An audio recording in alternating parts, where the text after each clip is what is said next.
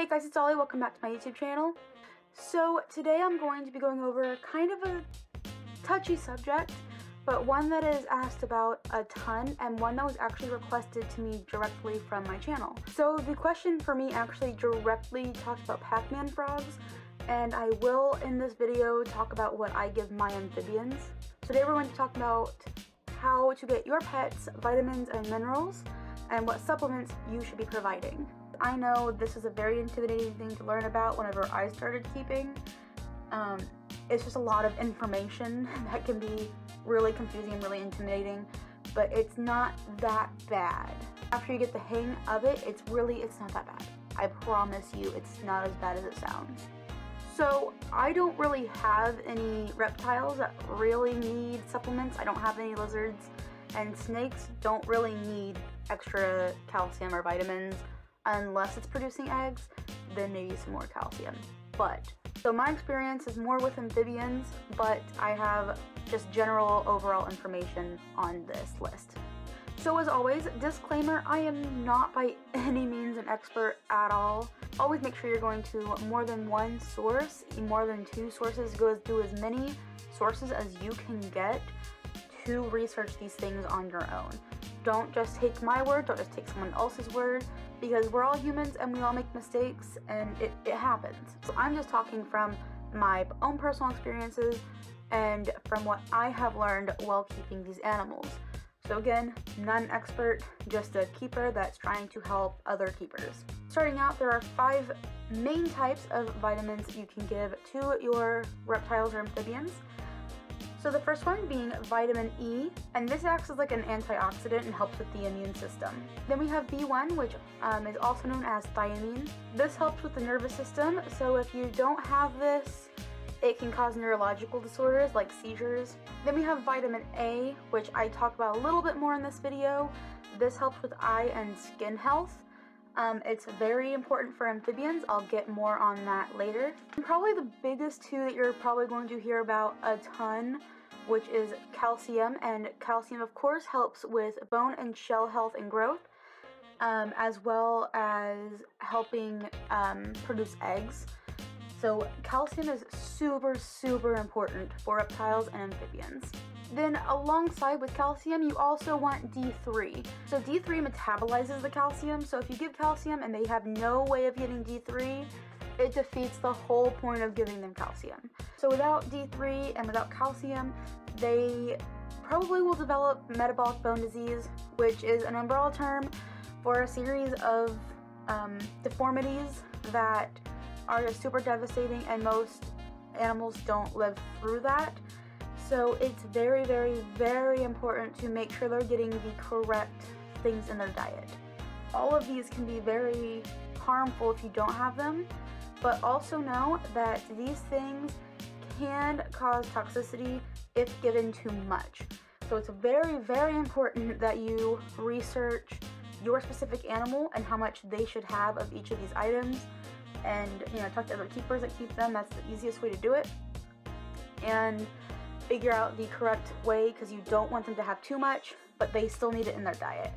So in the wild, these animals would get their D3 from the sun, and they would get their calcium and other vitamins and minerals from their diet.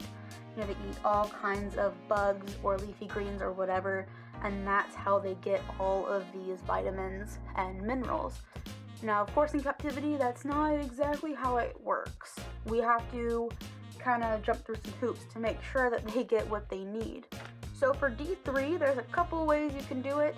For D3, you can provide a UVB bulb, which is a light fixture that kind of imitates the sun. So if you have a basking animal, they would probably use this a lot more. This is the more preferred method, like a bearded dragon perhaps. And you put it up there, you hook it up. You do have to change the bulb every 6 to 8 months. Even if it's still on, the UVB won't be as strong. Now for animals that don't really bask, you still might want to provide a different supplement to help with the D3, even if they have UVB lighting. Again, do some research on your own animal, and you should be able to figure all of it out. Okay, so how else can you get the other vitamins and minerals that are needed to your animal? as well as D3 if you don't have a UVB light or you have an animal that doesn't necessarily bask in UVB light. Well, what most people use are powder supplements. So you get these little things and they come in these. This is what I use, or one of the things I use, and it's just this powder, just powder. So you have different brands of what you can use for your powdered supplements. Most of these will include calcium with D3, calcium without D3, and a multivitamin that has all your other vitamins like E and A and whatnot. You also have some that are specifically A, that I'm sure there's some out there that are specifically E. I'm not really sure. I don't really have to worry about that one, but I'm sure it exists, maybe. So some popular brands include ZooMed. They have a couple different items. You can also get Reptiles. That's a really popular one of the older ones as well. You can also get one that's a little bit more not known, but I know some YouTubers that use it, and it's Sticky Tongue Farms. I don't use any of these personally. I never really have. I never had to worry about it, but they can definitely be something that you could look into. So those are some options. I use Repashy. So I use Repashy Calcium Plus for most of my dustings. So this has the calcium, D3, and your other minerals. I also have Repashy vitamin A because amphibians need a little bit more vitamin A, at least my toads and my frog do. I think most of them do. So just for some examples, and also kind of answering that question that was asked on my YouTube, I believe your name was Elsie Armstrong. My Pac-Man frog, he gets this. He gets this at least 2 times a month, and then he gets his vitamin A at least once a month. Don't do any more than twice though. Vitamin A, you don't do any more than twice for amphibians is what I've heard.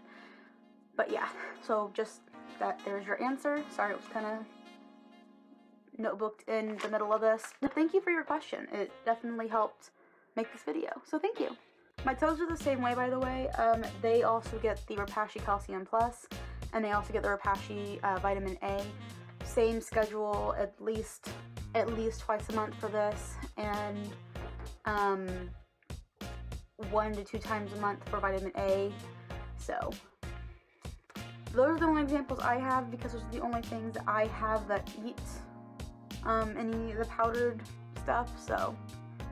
So also the powders do expire after 6 months of opening.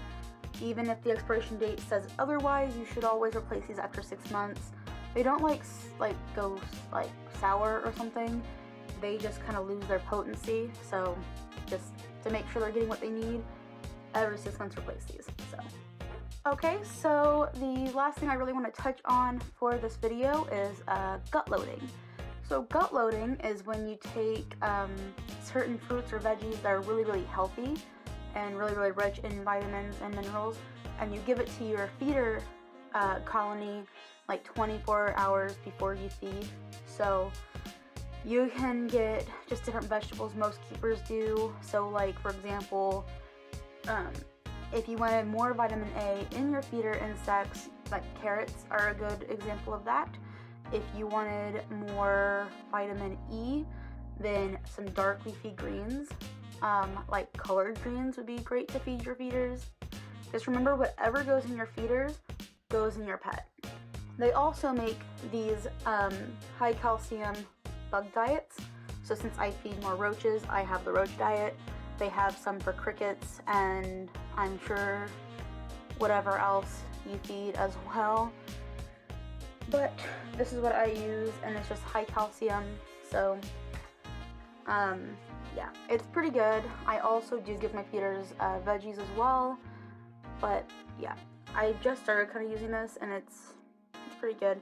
I know they also make bug burger, which I'm going to get soon, and I'll let you guys know how that works for me. I really hope that helped.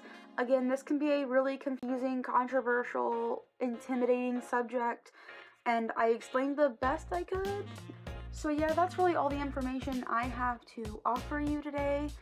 I get a lot of my information from my amphibians from Facebook groups, just because it's a large amount of people giving their opinion, and they have archives and things like that of what works best for everybody. But yeah, I really hope you enjoyed this video, and I really hope you found it helpful. Don't forget to follow me over on Instagram. I post pictures of my pets every single day, as well as questions and different things for you guys to interact with on my stories.